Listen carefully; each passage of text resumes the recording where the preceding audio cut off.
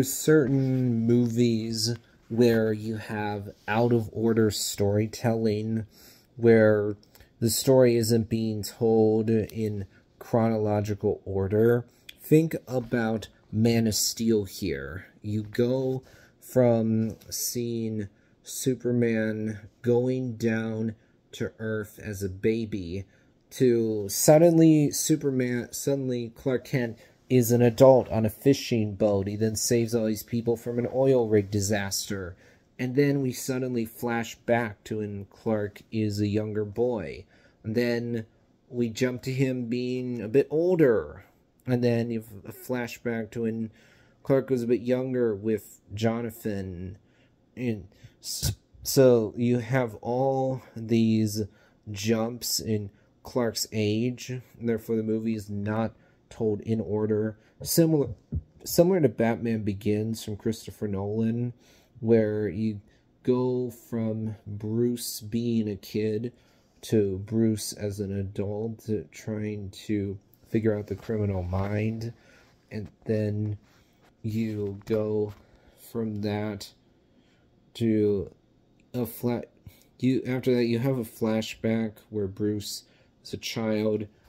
Also, think about the Christopher Nolan movie Inception. In that case, by the time you get to the finale, it's 3 different timelines, basically, that are not playing out at exactly the same speed.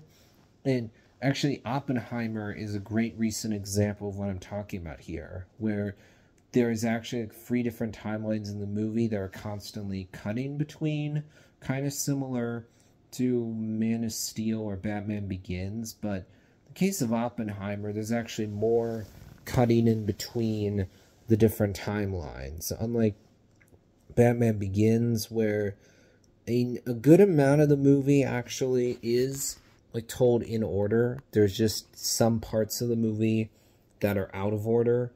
Also, Phantom of the Opera 2004, I think, is a great example of this, because you start off in the future, the scene's in black and white, where an old Raoul and Madame Jury are going into the opera house when it's not running anymore. It's selling off, this auctioneer is selling off some of the things the opera used to use.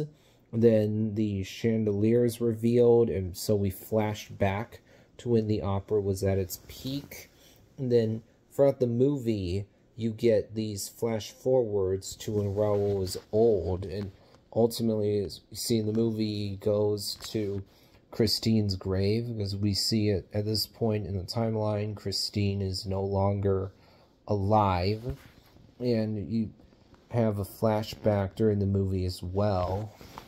And then when you think about the movie Memento from Christopher Nolan, I talked about this movie because it has an unreliable narrator, but also because the movie is playing backwards, it's an example of out of order storytelling.